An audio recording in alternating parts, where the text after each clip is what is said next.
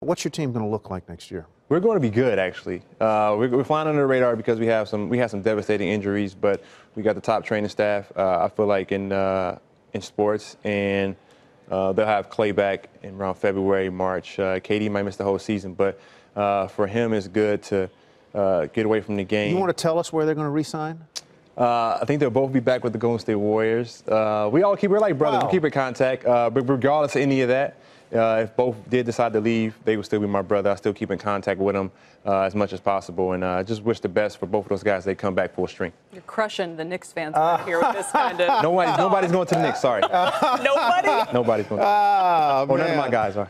All right, I got a couple more questions. Yes. You did the best lockdown defensive job ever on LeBron James. Basically, won you a I did MVP. okay. You did okay. I did okay. Who's tougher to defend, LeBron or Kawhi?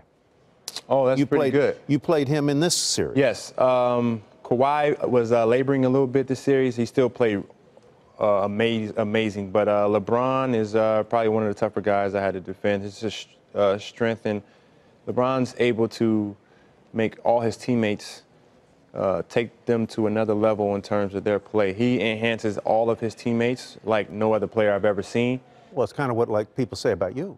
Yes. That you're a pass-first, score-second guy. But LeBron's able to do that and get 30 points, which makes him you're kind of scared to help, so it's kind of like you're on an island with him. But overall, Kobe Bryant's the hardest hat to guard.